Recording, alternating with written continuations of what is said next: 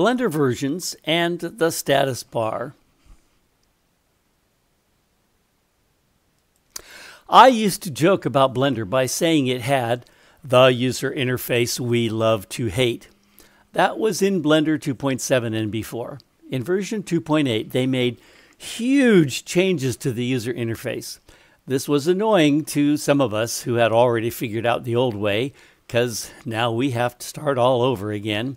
However, after using Blender 2.8 or later, I came to see that the new user interface changes are well worth it. The 2.8 user interface is more like a typical graphical user interface, such as a word processor. If you are familiar with any other program on your computer, you will find more similarities in Blender now. Since it is free, I highly recommend you download the newest version available. If you tried 2.7 or older versions and were frustrated, give a newer version a try, and I think you will be less frustrated. Newer versions seem to come out all the time, but now that the big change is over, I find no important differences between 2.8, 2.9, 2.91, 2.93. They're all good, and probably the next ones to come. How do you know what version of Blender that you are using? The splash screen will tell you, but if you forgot to look at that, it is also displayed on the status bar. So let me spend some time talking about the status bar. If you look way down in the lower corner of the status bar, there's the version of Blender. It's version 2.932 in my case. And over on the left of the status bar, there are some very interesting icons that tell you what the mouse will do if you press the left mouse button, if you press and drag it, if you press the roll the scroll bar, and so on. So there's some useful documentation down here that tells you dynamically what the mouse does, and that's really handy. And in the middle, there's often other stuff, but it sometimes disappears on me, especially when I upgrade to a new version.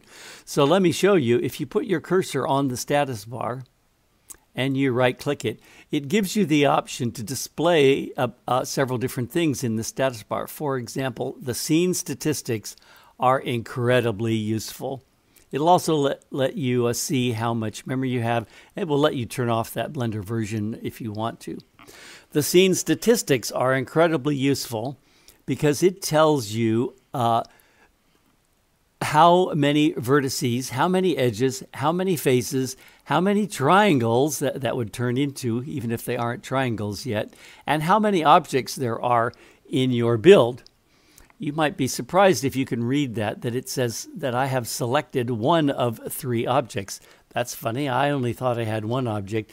Blender counts the light source and the camera as objects, and so most of the time, if you're building something for OpenSim, you won't care about the light or the camera.